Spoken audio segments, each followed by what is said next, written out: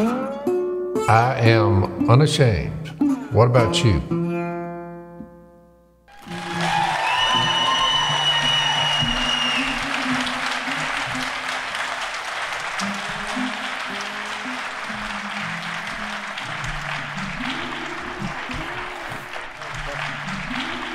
We'll get Zach to do that. Yeah. Well, hello, anybody out there? Can you hear me? We can't see you guys, but I know you're there. Any unashamed Christians here today to join us? I guess we found the right place, Jase. Yep. For a second, I thought this was the Saul coming to the big city, the big light. I want everybody to know I wore my best clothes. I was about to comment on that. You and Jase really dressed up for the occasion. Thank y'all for that. You did change shirts, though, didn't you, Dad? I changed shirts. It's clean. Well, your other one was clean. It was just stained. It's just dirty looking. It made me think of the that movie when he said, "How's it on stains?" Outlaw Josie. Well, you people don't watch that. 6 of you. I don't know what the rest of you people are doing. That's why I wear camouflage when I go to the big cities, because it makes me uncomfortable. If you're going to watch the Unashamed or listen to the Unashamed podcast, you have to watch Josie Wales. You're going to be lost all the time if you don't. Watch the TV version. I think that's PG. So, Jase, I noticed here on yours, did you cut these sleeves off yourself? Al's bringing this up because on the way, my lovely wife is with us out there somewhere. And I can't see because it's a big light. And so we get into, what would you call that? No, banter? It wasn't a disagreement. I'm not sure what happened. I thought it was witty banter, but then it turned, yeah. And she's like, "Why are you bringing that shirt?" I was like, "Babe, this shirt brings me comfort when I go to big cities because I get nervous. It's like a concrete jungle. So I know at any moment I can just take off running and find some woods, and I'm in the camo." I know that's weird, but that's how my coping mechanism works. But she's like, "Well, you cut off the sleeves. I mean, that's just so..." I was like, "Well, babe, when I was in an emergency situation, that's how I lost these sleeves." And she said, What do you mean?"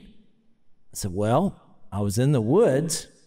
I had an emergency situation. They don't sell toilet paper in the woods." And she said, "Will you use both of them at the same time?" I said, "No, on 2 different occasions." She's like, "Well, what'd you do in between?" I said, "I rolled one of them up."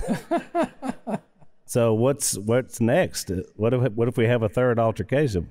Well, this is a size too big, and so I've noticed I will start working from the bottom. Welcome to the redneck mind. So they think I'm joking, but I'm dead serious. That's how it happened. But now you know why people do that. I've seen you wear that before, and I didn't know there was that story. So when you told me that on the plane, I said, well, I guess I know how we're opening the podcast. See, this is how the podcast works. You hear a story like that, and you think people would probably be interested in knowing that someone on our podcast cut the sleeves off of their shirt to use the restroom, but then still wear the shirt. And I personally renounce the tearing off of your attire. I go with leaves. Well, here we go. But you have to know what type of leaves they are. Don't go with any viney leaves coming off vines. Nope. Overcup acorn seems to have the broadest leaf, so I found an overcup tree. These people are in a big city, so I don't think this is helpful information. But if you ever got in the woods, this would be good to know. Phil actually has a top 3 leaf like usage. A chart. Yeah, it's like a chart. Yeah. Because, you think, well, what's the big deal? Well, you get one that has poison ivy on it, and you've made things a lot worse. Yeah. I thought that was funny. I ain't going to say that. I started to say something Dad said before I'm not doing it. Because we're live today, so I'm trying to behave and do a little bit better. So Zach, it's good to have you back with us. Zach is he's kind of our 4th chair when he's in town guy. And then sometimes he and I'll zoom in together. Zach is my nephew. And I think Son's nephew. He was supposed to introduce us a while ago, but when he walked off stage, I'm not sure that was aired, but I said, where was the altar call? He was doing some live preaching. That was a sermon. Yeah, I'm somewhat of a punching bag, right? Right. Well, speaking of that, actually is why I liked it. Okay. You know, can we get some coffee on we got live TV coffee. here? 'Cause I don't know. You think it's Black Rifle coffee? well, I told him I met a couple of really nice ladies in the green room that wasn't green, which was weird. But all right, rednecks can't figure out how to no, make you this push work. it down. Push it down. Look, you get yep. Start pushing. All right. See that lever? Oh, like this. I got it. No.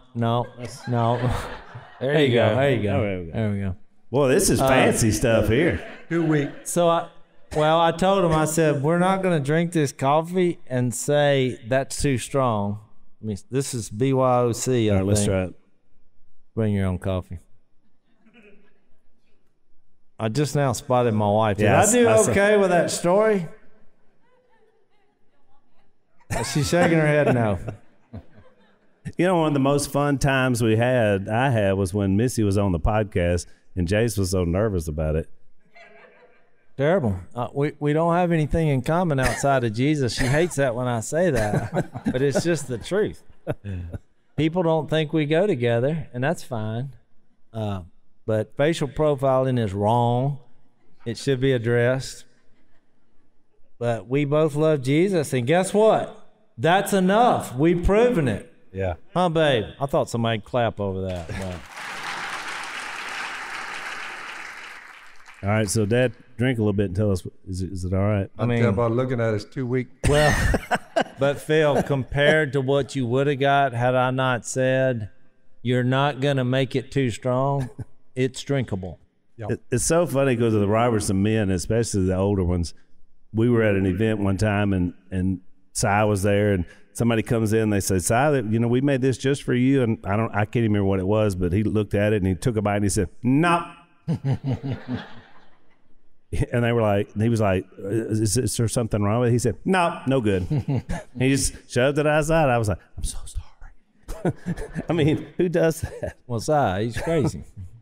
That's the number one question I get when I do events is Si really as crazy as he seems? And I always say the same thing. It's worse than you think. I describe it like an iceberg. His insanity, because you see that part that's above the water and it's pretty spectacular, but if you could see what's underneath the water, it's the broadness and the vastness of it. Dad says he was born with dementia and we just got used to it. One thing, when Si was a boy, he never wore clothes until school started, which first grade, but he never wore clothes at That's all. too long. Naked. So his mama told him, said, you're going to have to wear clothes because at school, you can't go up there without any clothes on. He said, I'm not wearing. So it was quite the ruckus to get him to we didn't wear shoes in that day and age. So we didn't wear shoes to school, but they made us at least have clothes on. But he balked. He didn't want to do it. So is that where you had the thought God must have a special plan for him because he was difficult and crazy? I will say this, Si, as y'all know, is a very godly man. Yep. I agree with that. Very godly. Yes. So that's good enough for me. I told him when he signs his autograph, he needs to go with that 1 Corinthians passage that says, I said, just put the numbers and let them look it up. Don't say what it is. And it says, if I'm out of my mind, it's for the sake of Christ. Where's that? 2 Corinthians 5? 4?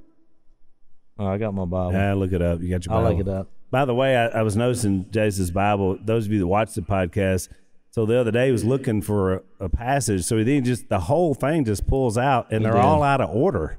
And so he's like, he can't find. I said, Jase, I think it's time for a new Bible. When you literally can't find a book in the Bible, but he's like Dad. He has to have the same one. No, I can't find it because you're putting all this pressure on me. I know. Well, we're just going to wait. 2 Corinthians 5 and verse 13. I didn't know the numbers, but I knew where it was on the page, which is why I can't get a new Bible.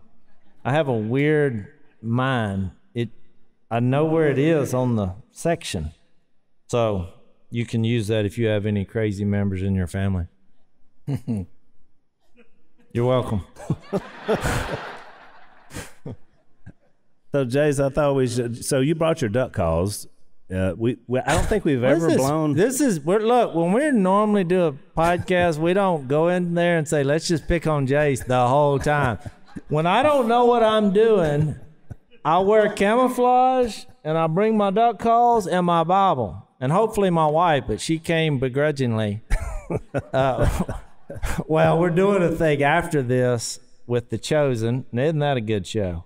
Oh, yeah, that's good stuff. So Missy and I will see you there later.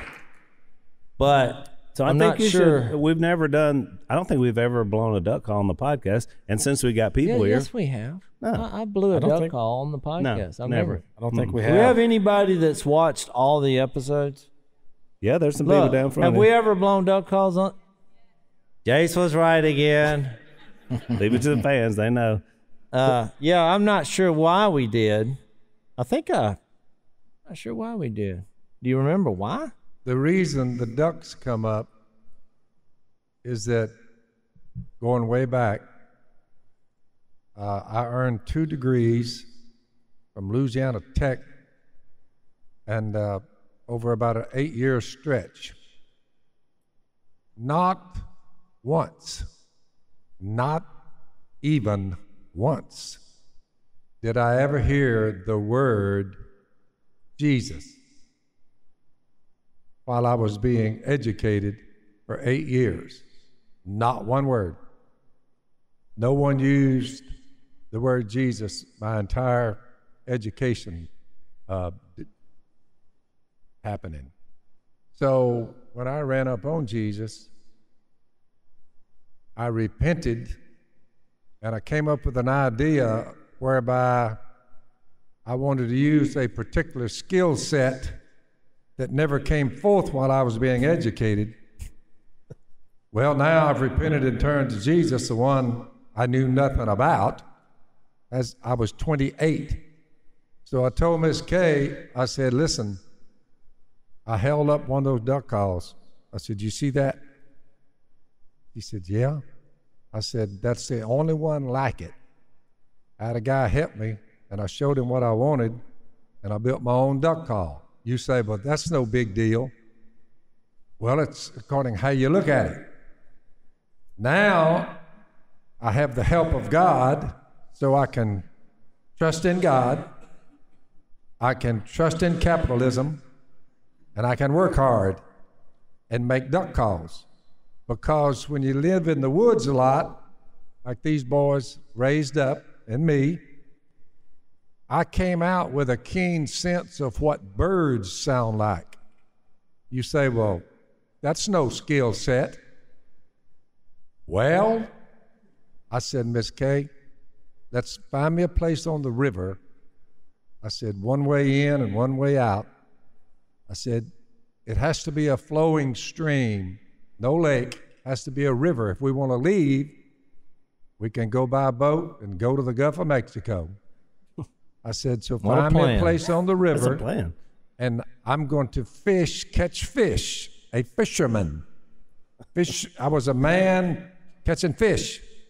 So I said, until I get the duck call going and get it on the market, and then you will have some of that long green in your pocket. And you left out the crew, because you violated every child labor law known to man. So my point is, we have the duck calls here. They're part of our life, because before we came along, all you had pretty well was mallard hen calls. We built gadwall. That's another duck, a gadwall call. We built wood duck calls. They sound like wood ducks. Do you want me to demonstrate this? Yeah. Okay. So what he's going to go through is what we did, and you say, that particular skill set, what did it do for y'all? We're millionaires. Yeah. Don't tell me the right skill set, trust in God and trust in capitalism won't work. We're not all millionaires. Well, we got some fledglings coming up in the rear. What's that passage where the dogs were under the table? Yeah, even saying, the dogs get some crumbs. Give me the your scraps. crumbs. Give me your That duck call explains crumbs. the camouflage, the duck calls. It was a lifestyle we turned into a business, and Jase is going to demonstrate. We just met Mike Lindell, the pillow guy in the back, and Dad We said, did. "Hey, you make pillows, I make bird sounds. That's what we're doing here."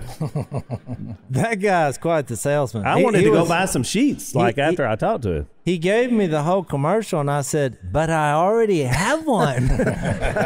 He's like, "Oh, great! Have you got the sheets?" Don't blow the duck call, Jase. Get down on it. They're waiting But on you when to I blow the said, duck call. "No, I don't have the sheets," then he was trying to sell me the sheets. Well, I thought that was interesting, you know. He's good. So you got the mallard hen, which does three things. This is the brown version. The green head is the drake. It's weird before I blow this because we're in a concrete jungle, I think I have to explain this. It's hard for humans to relate to ducks, but in the duck world, the women, the female, do most of the talking. The drake only says one thing. But when he does it, he looks around like, did you hear what I said? So even though it's different, try to relate. But the hen, she does a feed call. She does this when she's eating. She'll go.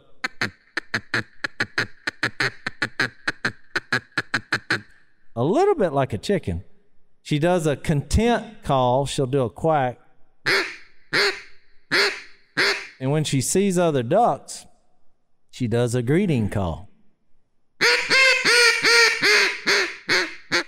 which says, "Come over here.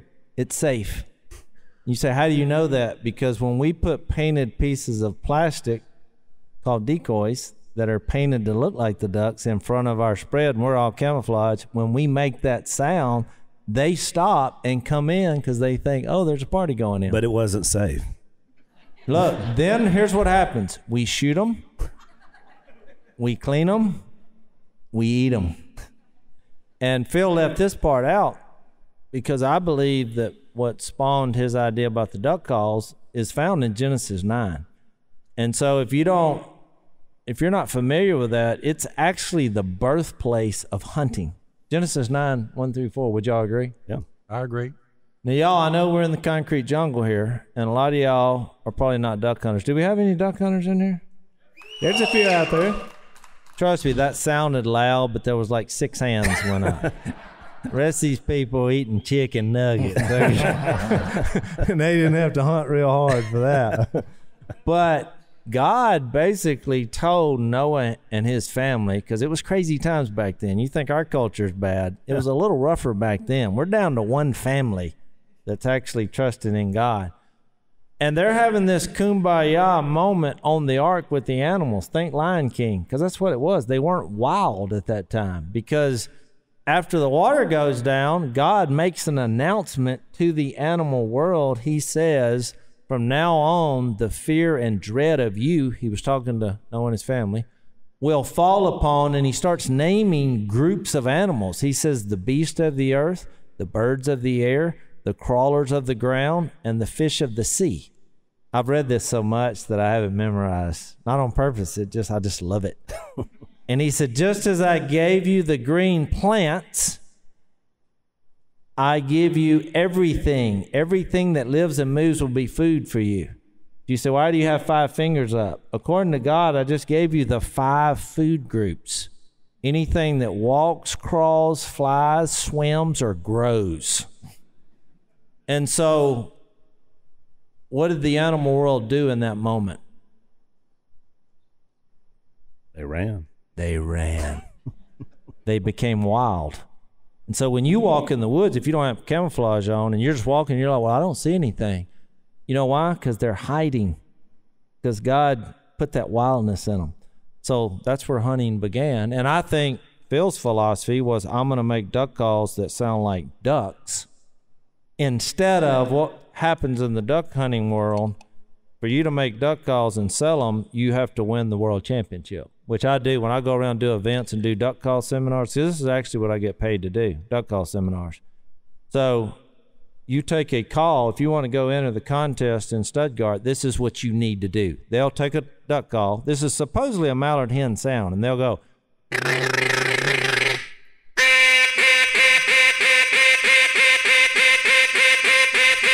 And they'll do that longer and longer and longer and longer. It's not annoying, is and it? Look, then the next guy steps up, and you're like, what's he going to do? He's going to go that. And they just keep seeing who can do it higher, louder, and longer without any break in the notes or until someone passes out. They got the CPR team over there. It's pretty cool. The problem is ducks don't do that. Yeah. And so my dad identified that, and he kind of made fun of them, which created a riff and controversy. And my dad is one of those unusual people that he really doesn't mind controversy. And so he had his marketing ploy there. He's going to make meat calls. And so then he just started going down the list of ducks. And so the greenhead that does the one thing, he invented this call. And up until this point, a mallard drake had never said a word. Look, I got a response. Look at here. I'm liking this audience. I just got a response. That guy can call. And it was pretty good. That was the hen responding to the drake. You see? I Y'all know got we're something humans, but maybe we can identify. See, that's Awesome, why I dude. told you we should do a live podcast. That's never going to happen in the studio. I'm going to get a marker after this is over. I'm going to sign it, and I'm going to find that hen, which is actually a dude, which is weird, and I'm going to give him... Never leave home without your woman, your Bible, and your duck call. I brought all three, and I'm getting ridiculed. No, you're putting on. There's some of the other species. All right, so you got a wood duck. So if you've ever been in the woods at night and heard this, or during the day, and you say, what is that sound? That's a wood duck flying. Did anybody heard that? Okay. That probably wasn't a wood duck. It was someone screaming. So here's what Phil did that was interesting with this call. What we learned was that people said in the duck world that wood ducks could not be called. Like mallards, you call at them, they'll come. Wood ducks, you call at them, and they would never come. And my dad figured something out. A wood duck, he only makes that sound when he's flying. So people would make wood duck calls, and they would go out, and they have painted pieces of plastic, decoys, we've gone through that, sitting on the water, and they use the call flying sound. So when the wood ducks came by, they didn't come in, and the reason is obvious on what the ducks were thinking as they flew by. You've probably already guessed it. Stupid. That's not real. The ducks are sitting. You wouldn't make the flying sound. So he came up with all the sitting sounds of a wood duck, which they do many sitting sounds. These are a few. They'll go.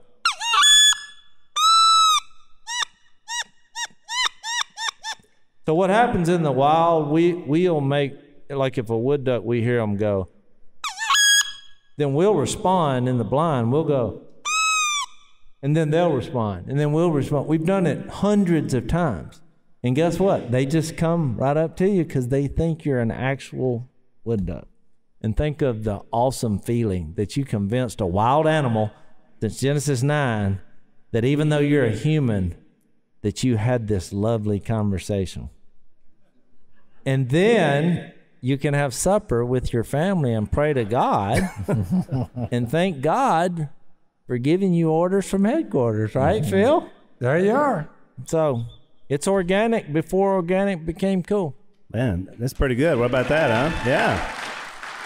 Boy, Jase, you should have a TV show or something. That was really interesting. I got one coming out, and you're responsible, and it's coming. It's a little different than duck calls. This is more about digging in the dirt and finding lost secrets. That's a good. So tell folks why do you like digging in the dirt, Jase? I'm curious about that because I don't like digging in the dirt, but you do. Well, there's a couple reasons I get. One, I don't mind being dirty and muddy. I like that. No, I don't I see these people go into car washes and all, and I'm sorry, it may be you people, but like, why would I do that? I'm just going to get it dirty again, right, babe? This has been a 35-year argument. I was like, I wear that mud with pride, so I don't mind.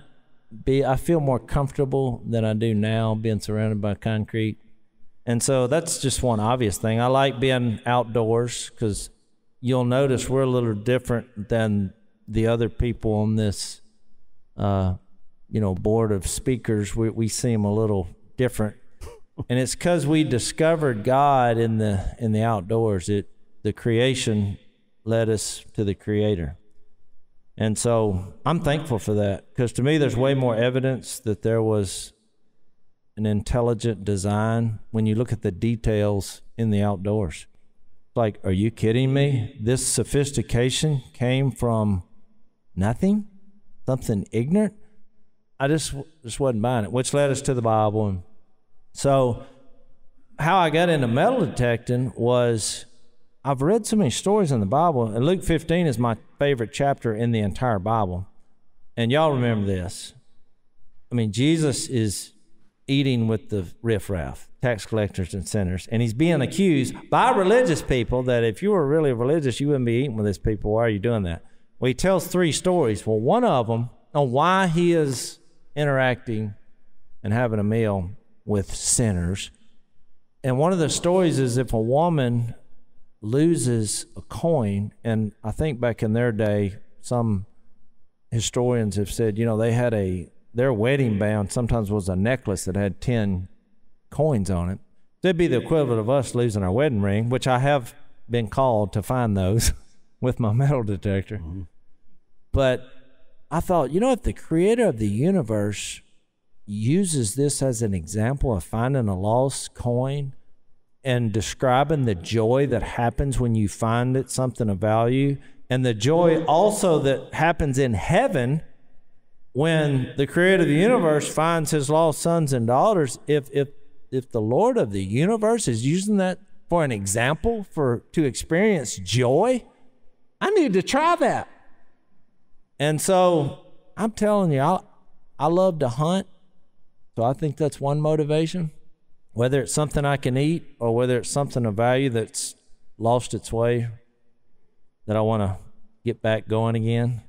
That's something valuable that's undiscovered. But I'm going to tell you, when I go out there, it reminds me of how much God pursues us, because metal detecting's rough. You're dirty, you're sweaty, sometimes it's a strikeout, you're doing research, you're trying to find places where something lost would be, and I don't know, it's a mirror image and a reminder of what God is doing in each one of our lives. That's good. I like this woman. We have a woman out here that keeps saying, "So be it, amen." Thank you, sister, because I agree. It's just awesome how much God pursues us. So, Dad, with you, I would say, in observing you over my life, and that's almost 50 years of my observation of you, that you're passionate about 2 things, or primarily. Ducks is one, and sharing Jesus would be the other one. And not necessarily in that order, but that's your 2 passions. Why is that? Why do you think that is? I lived such a sinful life that when I finally sat down, sobered up, and listened to the message, the guy drew it out in diagrams, and he drew an arrow on a piece of paper, an arrow coming down. He said that's when God became flesh. At the time, it wasn't 2000, that's been 48 years ago. But when I zeroed in on the fact that we're all counting time by Jesus of Galilee, all the years before Jesus got here are called all the years before Jesus got here. And all the years after Jesus got here are called AD, Anno Domini, year of our Lord. So for the first time in my life, when I heard that, we're in point 1 of the gospel. God becoming flesh. Now it's 2021 years ago. Your calendar is right in front of you. I got Dan the eunuch. He works for me. He's Kay's butler.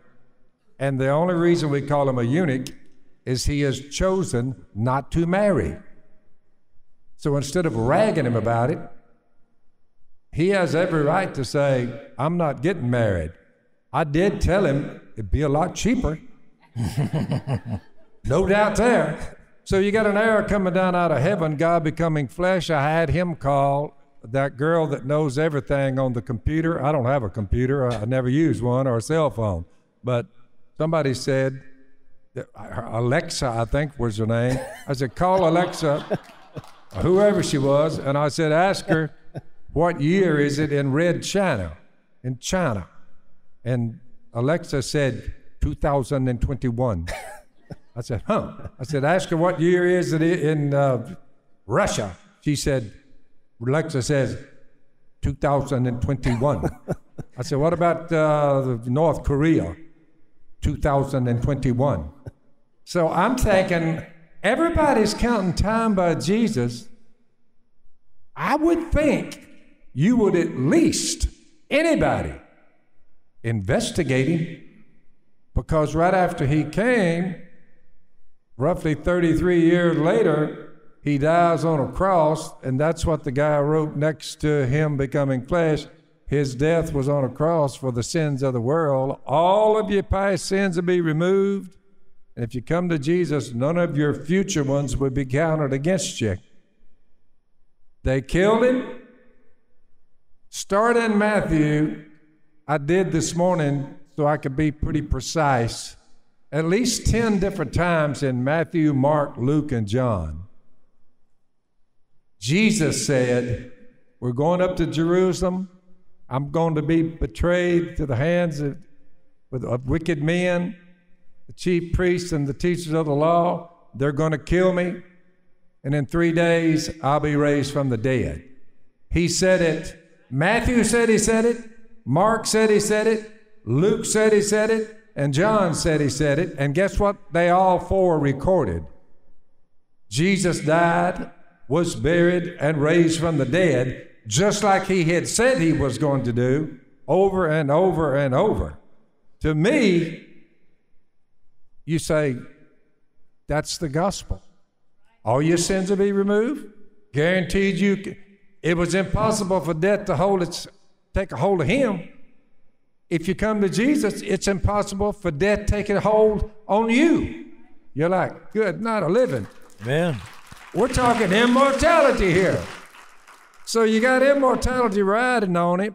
After he was raised from the dead, he spent 40 days, according to Luke in Acts chapter 1, 40 days, to convince them he was alive, showed doubting Thomas where he was pierced, showing him what happened, letting him look at him, and they were just stunned. Thomas dropped down in front of him and said, my Lord and my God, I said I wasn't going to believe this unless I saw it. Good night, you're beating death. He conquers death for the human race. 40 days he stays, and he goes back to sit down at the right hand of the Father, where there's constant mediating work, the blood, forgiving you of any sin you'll ever commit, because you're no longer under law of works, but grace. If you got a better story, America, I'm looking at what America's doing now, and I'm thinking, wow, they so mean to each other, lying, stealing, shooting, looting, burning, running. I'm like, what in the world? There's no Jesus there. All he wants out of us is to love him, for crying out loud. I would think so. And love each other. How hard can it be? I mean, so I don't want to preach you a little sermon. Actually, I did want to preach you a little sermon, and I did it. I think you just did it. Yeah. Faith in that, by the way, and we take them down the river and we baptize them, because Jesus said, go make disciples of all nations and baptize them. So when we come down there, we share what you just heard. If you say, thousands have said that. I saw a couple of bass fishermen one time coming, and I had about 3 or 4, some girls out of one of these rehab homes. They were standing on the bank, And one was out there, I was standing in the river with her, and I was fixing to baptize her, and I looked up, and I saw a boat coming with a couple of bass fishermen, throwing against the bank. When they saw everybody standing in the water there, they thought, what in the world?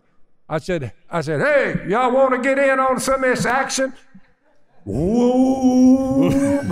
Boy, did they take off. I don't think they were quite ready. Want that.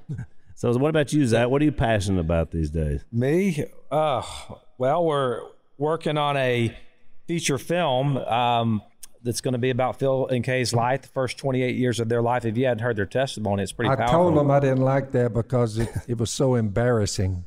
Is this going to be rated R? Or? Well, we don't know. What are we doing? It's depending on how realistic it is. Somebody said, you got to really, are you guys kind of like really going to jazz it up a little bit? No, I'm trying to jazz it down. I just say that because I had a lot of sins, but I will say this, after me telling you I had a lot, I'm betting so did you. Right? That's right. Yeah, Phil said, he read the quote from the Apostle Paul, who said, I'm the chief of all sinners. He said, so it could be worse. It could be. But yeah, we're working on that right now. We got another podcast, a couple of other podcasts we're doing, but I guess what I'm passionate about, we just adopted a little baby, so that's new, number 5. Yeah. So we've talked about that on the podcast. Pretty awesome. Baby Ruth. Baby Ruth was born on Easter.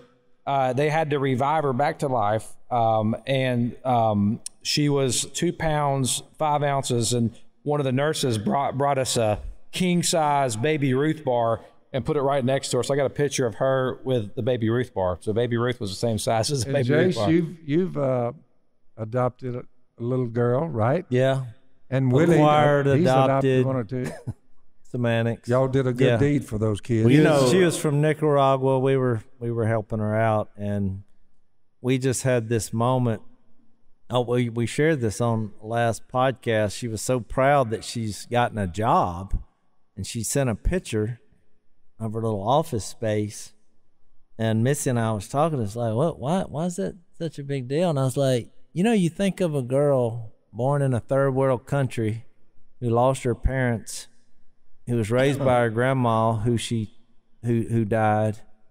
Her only connection with having a mentor was a guy who's a believer in Jesus. And he just noticed we have an orphan girl, and he just poured the love of Christ in her and encouraged her not to give up, not to be a statistic. And so this girl, via the internet, educates herself, devotes herself to the Lord, and has a bumpy life, and looks up and she's stranded because a civil war broke out in the country she's from. She can't get back in. She literally has the clothes on her back. And the guy who mentored her called our church and said, is there anybody you can think of that can help this girl? And back then it was kind of, even though she had a visa to come in, because she got a scholarship to a college, university here. It wasn't that time yet. She was still in high school. And Missy and I said, hey, let's get her in the country. And that was back, when the Trumps were in office. And I was friends with Don Trump Jr. through her hunting and relationship with helping kids with cleft lip and palate. And I thought, if I have to use my one phone call, I'm using it over this girl. Because we're getting her out of that. But it never came to that. But once I met her and got to know her and saw her heart, we had a conversation one day. It was about 3 months into it. I said, look, you don't have any parents. We don't have a Nicaraguan daughter. I said, we would like to be your parents. And she said, yes, please. Yeah, it's awesome. And so she gets me teared up sometimes because she just has no maliciousness about her. And she's grateful for everything she has. But above all, she won't take anything unless she feels like she's done something to earn it. But she's just a hard worker. She's fixed to graduate college.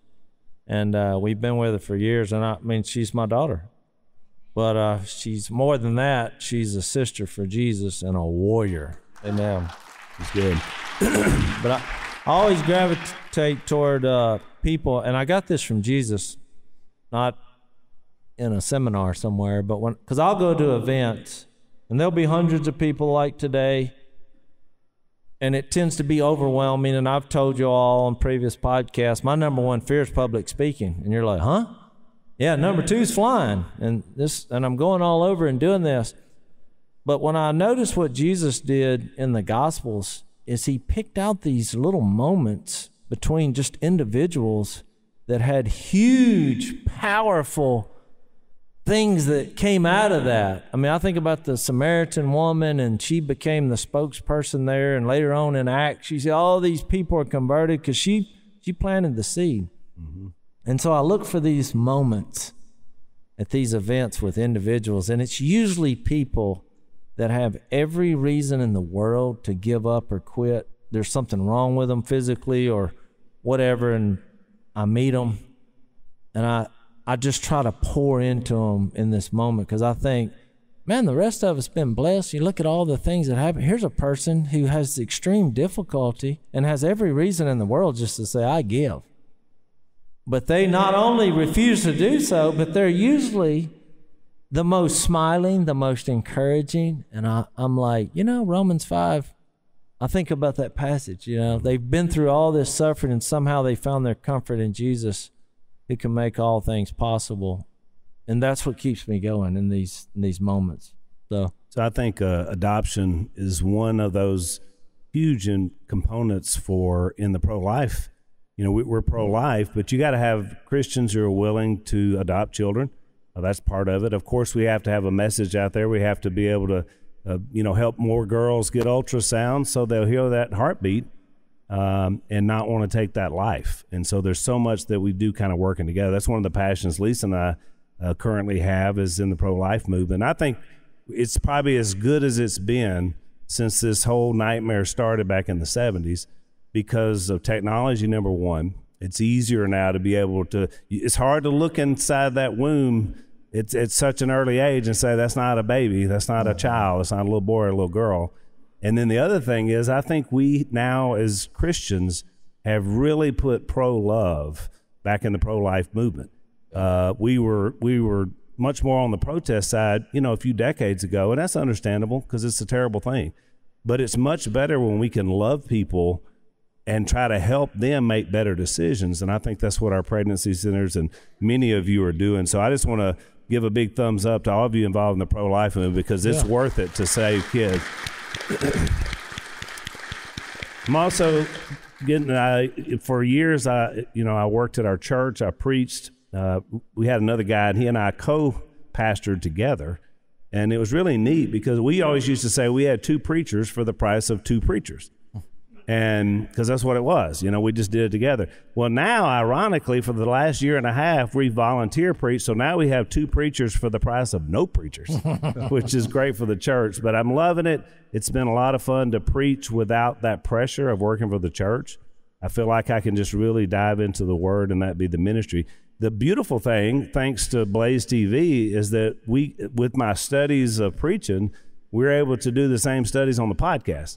And so that's no accident that we did the book of John first. Well, we did Old Testament survey. That's a nice way of saying we're basically giving you all your material for your sermons every Sunday. That's how I took that. That's how it's turned out, though, right? Well, except I don't use y'all's material because mine's far superior. But no, actually, Jase is right. I learn a lot of being able to study the Bible, with Jase and Dad and Zach when he's with us on a regular basis. We just had a guy in for one of our teachers at WFR for Romans 9, and it was just, I learned a lot. Oh, yeah, it was good. We needed, Romans 9 through 11 is difficult. Yeah.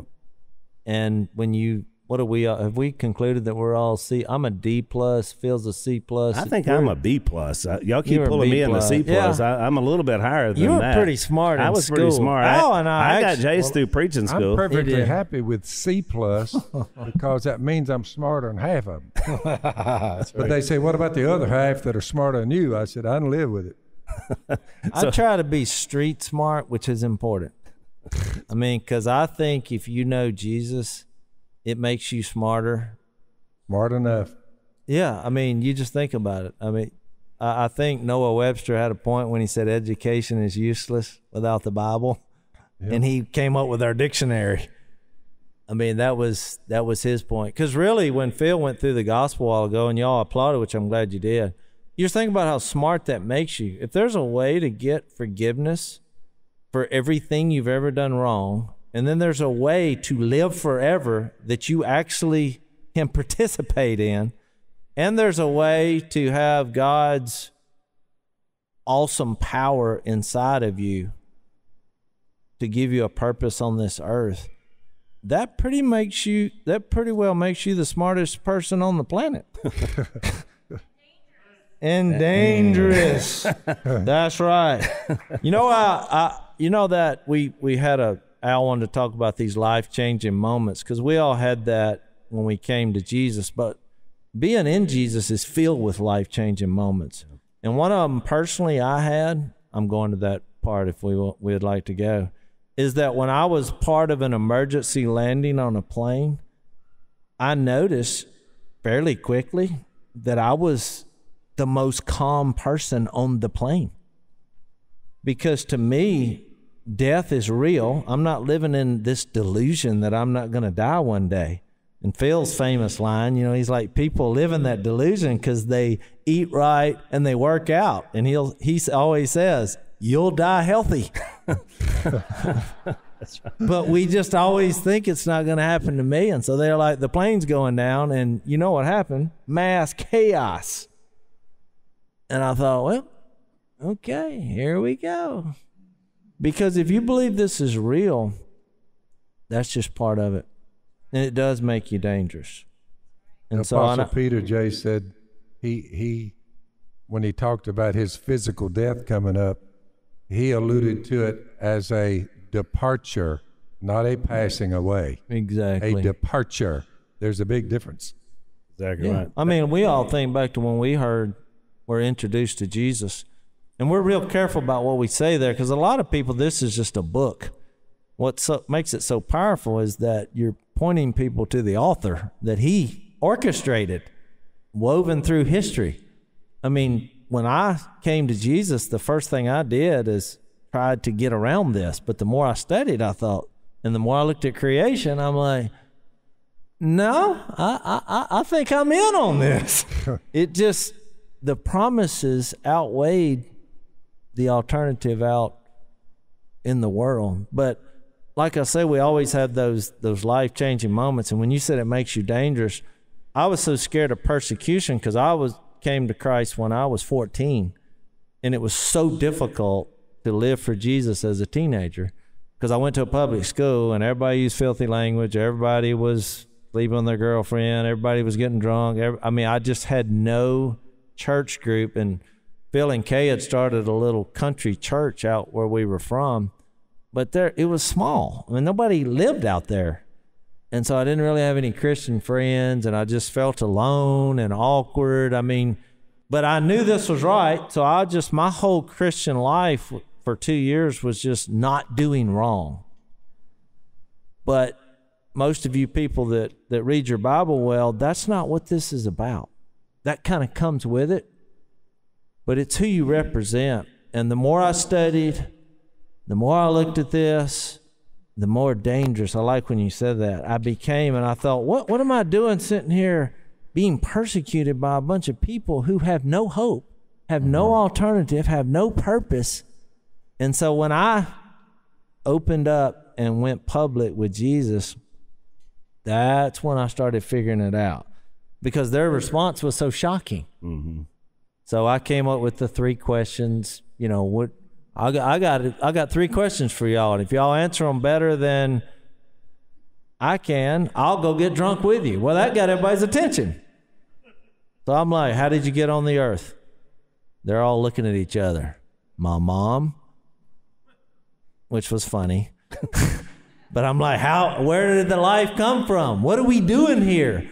How are we leaving? How are we getting off the earth? Of course, you know what they said then. He's crazy, which made me dangerous. Mm-hmm.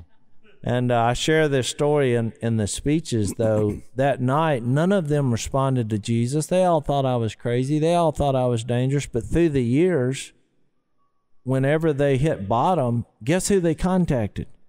It always went back to that conversation because there was no alternative. There was no answers. So I saw a buddy of mine who showed up. We got him a backstage pass earlier. We've told his story a couple times on the podcast. He was the guy who came over to the party house, but he didn't realize the guy who lived there had just come to Jesus. He came there, he saw the vehicles out because we were studying with another guy. And he's like, hey, what are y'all doing? And it scared him. So he's like, I'm not interested. He goes in the next room and starts playing video games. And he just overheard what Phil shared earlier about Jesus, about the author. Came out, the guy we were studying with, we figured out his name a while ago because we were talking about it. He wasn't interested. And this guy, Kevin, said, I want in on that. And like an idiot, I thought, in on what? He's like, what you shared? And so I thought in my mind, well, there's no way he can respond without a relationship. There's no way. So I started asking him, well, why do you want to respond? And then it just poured out of him on what he just heard about God becoming flesh in Jesus, and he died for my sins. He's raised. I want to go to heaven. I want in on this. Good. I was like, okay, come on. And I mean, here we are. How many years ago was that? Like a number on that. I put in one of my books, Jase. You told me that out, babe. A conversion story. I put in one of my books. Some of you might have read it, but one day the phone rang, and I said, Duck Commander. That's when I was answering the phone, and he said, I need to order a duck call. In the process of him ordering that duck call, he used God's name in vain about 5 times. Yeah. Well, about the 5th time, as I'm jotting down, where I'm going to send it and all, I said, let me ask you a question. I said, why do you keep cursing the only one who can save you from death, give you immortality? And he said, hey, you got my duck call coming? I said, yeah, on the way. Boom. Well, 10 minutes goes by. 10 minutes goes by. Phone rings. Yeah, Duck Commander. He said, hey. He said, I never thought about that. I said, well? I said, I looked at what I just written down. I said, you from Alabama? I said, you know what you ought to do? I said, I'll make you a bet. Drive over here. It's about an 8-9 hour drive. I said, drive over here, and I'll tell you why you shouldn't be cursing God. And he said, well, I just might do that. And I said, well, you ought to. A week goes by, knock on the door. I said, come in. And I look over, and this dude steps in, had another guy with him, and he said, you know who I am? I said, I don't believe I ever met you. He said, I was that guy that's cursing God. I want to know why I shouldn't do it. I said, you have come to the right place. They sat out on my living room floor. I told them about Jesus, walked down on the river. When they said, Jesus is Lord, I said, I'm glad you drove by, man. I said, it's kind of an interesting way to get you here. I said, but the Lord's got plans for you. So I baptized them. I said, y'all want to get some dry clothes? They said, oh, no, we all right. They left wet, took off toward Alabama. 17 years goes by. I'm speaking at an engagement, a church in Alabama. And when I got over there, some guy, I was eating a little meal with the preacher before the proceedings, and some guy walked up and he said, Robertson, you remember that guy that on the phone that was cursing God and you called him out on it? I said, yeah, I remember him. I said, he was from Alabama. He said, he's one of the leaders of this church now. I thought, there you go. Yeah. That's one of many stories I could tell you, but that's just, we could all tell you a lot of stories about conversions, but there's been some wild ones. So how many years was that? Did we determine? 1990? Wow. And he's one of my best friends in the world. 30 years ago, and he's here today. So, yeah, that deserves applause. Go for it. We figured out how to phrase that because I said he came to Jesus on accident, but actually that would be dumb to say because God had a plan. But he heard the message on what seemed to be an accident. Which I was thinking about that passage in Romans 10, which we're about to get to on the podcast. In verse 14, it said, how then can they call on the one they have not believed in? And how can they believe in the one in whom they have not heard? And how can they hear without someone preaching to them? And how can they preach unless they are sent? As it is written, how beautiful are the feet of those who bring good news. Yeah. And I think that's where we all know it. If we talk about living an unashamed life in Christ, that's what it is.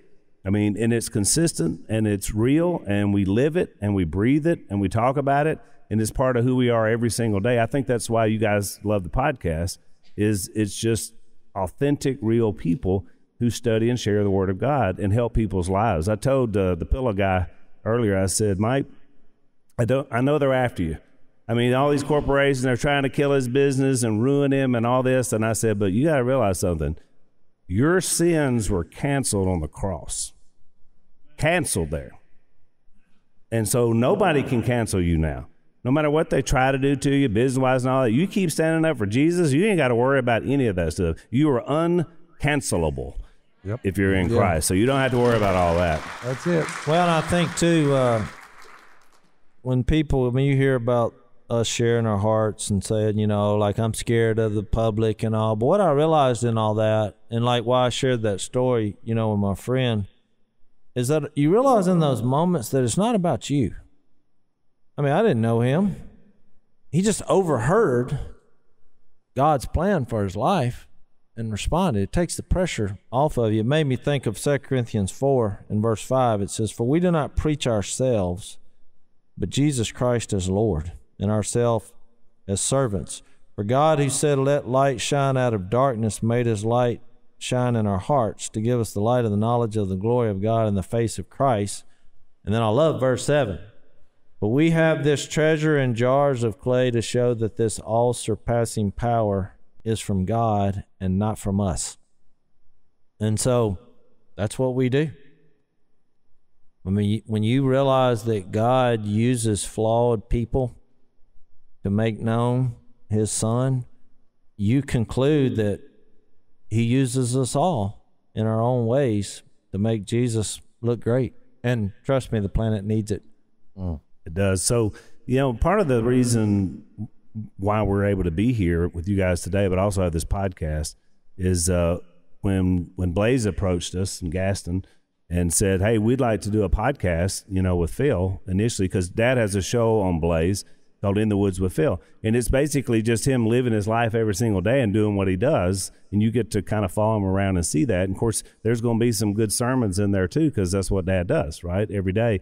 And he taught us about podcasts. We didn't know much about podcasts. We're kind of in that, not quite the age range that really loves podcasts. And so we said, well, is this like, because a lot of their people on the platform are, conservative political stuff. They said, well, what do you want to do? What would we do? And they said, well, just do Bible. Do what you guys do. And we're like, do Bible?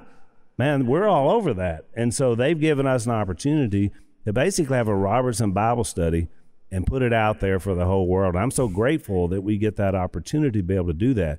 I realize now as a kid growing up, as Zach was describing earlier before we came out, that when we were sitting around the dinner table or sitting in the living room at the house we grew up in, where Dad and Mom still are, that was the early beginnings of the Unashamed podcast. Yeah, it was. Because that's what we were doing. And we all even knew as kids, because my grandpa was there, my grandma, and then my cousins would come in. And when you got your opportunity to say something, because I know people are always, oh, y'all interrupt each other all the time. But that's the way we did it. We don't offend each other, because if you got a good point, you got to get in there and make it.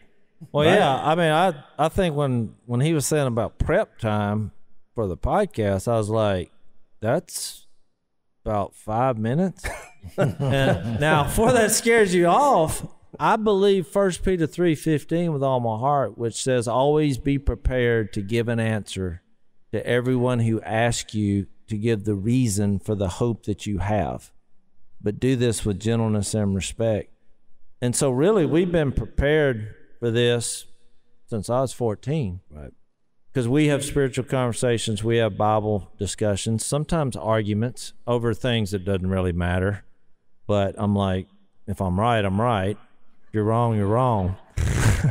But That's why I tell Jase all the time, just because you believe your way is right doesn't mean that you're being wrong is going to change our relationship. I mean, I think I still love you. You're my brother, even though. But that's why it's okay. You know, we get the big stuff right, and you can have really passionate discussions. And a lot of times you'll notice on the podcast we don't agree, but we agree on the big stuff, which is that it's about Jesus and his grace. It's about the resurrection and us being a forever family. And you acknowledge that we're flawed and we're sinful. And if you all acknowledge that, well, sometimes you're going to get it wrong. So I think our churches, this is my opinion, but for the most part, they just try to splinter off and get everything right and try to agree on every little thing. And this is a big book, and you're never going to pull that off. It's just not going to happen. So if that's your goal, what happens is you see a lot of groups that don't like each other and they argue, and they're not reaching out to the world introducing Jesus, which is what we should be doing. And that's easy to understand. Yeah, the unashamed part, Jase, one of the things I would love to see happen.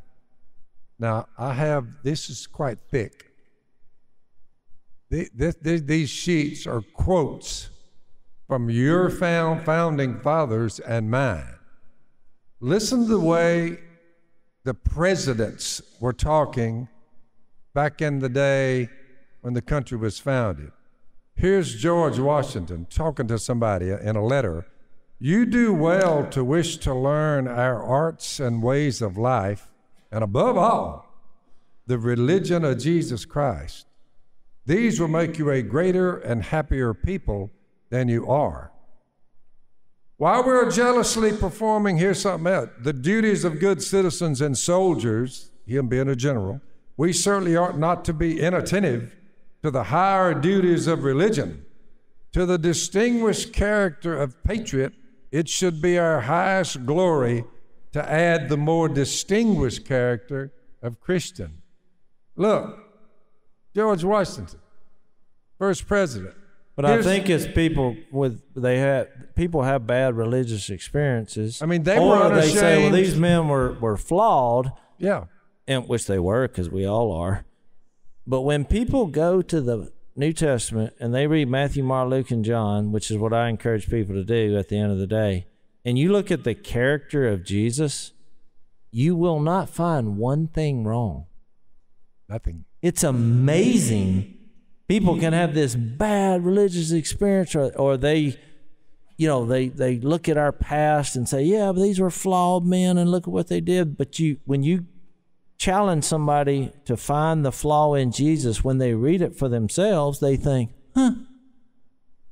there's not one thing wrong with anything he ever did or said, and he was always trying to do things for the better of other people. And I think that's what our religious leaders and our political leaders back in the day realized that. They're like, we want these qualities. We want this character in our country. And so we know that's what happened. When you look at what happened to getting God out of the school, well, what happened? So did those qualities. A lot of those qualities left with it. And so you're like, well, how come these kids are acting this way?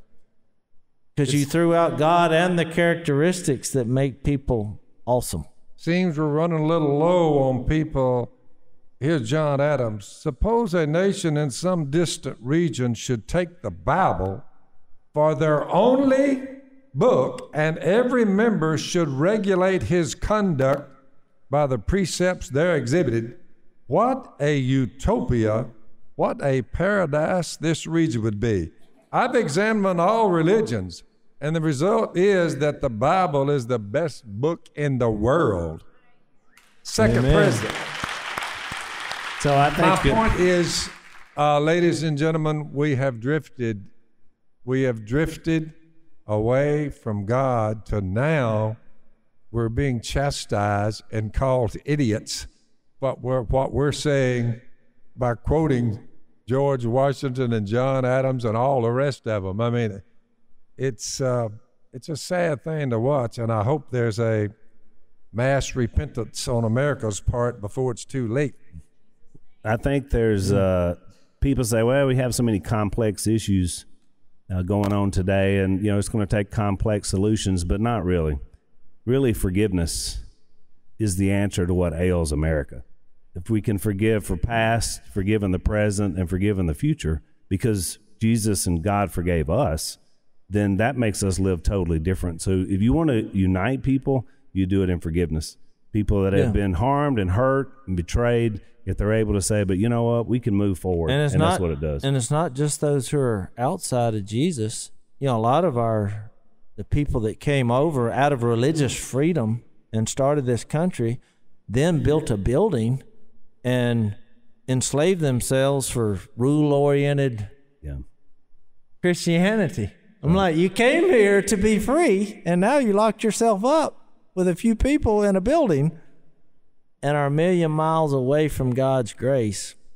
And I think that's what I hope to be a part of in the podcast, is that when you get the point of this, you conclude that God is for you, not against you.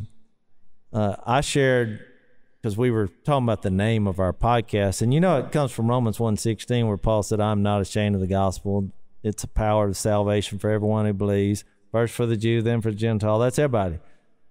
But in Romans 4, he uses Abraham as an example of the father of our faith, because he trusted and left his past and left his future by being willing to give up Isaac.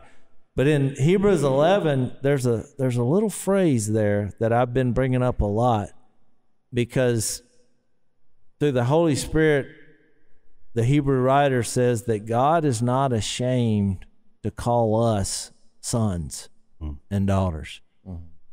And really, that's the way this works. We're not ashamed of him out there, because despite our baggage and crap in our life, God is not ashamed of us. That's why he sent Jesus. And then you're back to this message of grace. And to me, that's my motivation for being out loud and proud, is because he's out loud and proud for me, and he proved it by what he did through history in Jesus. Well, as Ernie Miles used to say, the clock on the wall says us all, y'all. We are out of time for Unashamed. We want to thank NRB for hosting us and allow us to come do our podcast live. You guys are the first ones ever to see an Unashamed podcast live. So thank y'all for being here. There you go. We want to encourage you guys to live unashamed for Jesus Christ. Do it every day. Love y'all.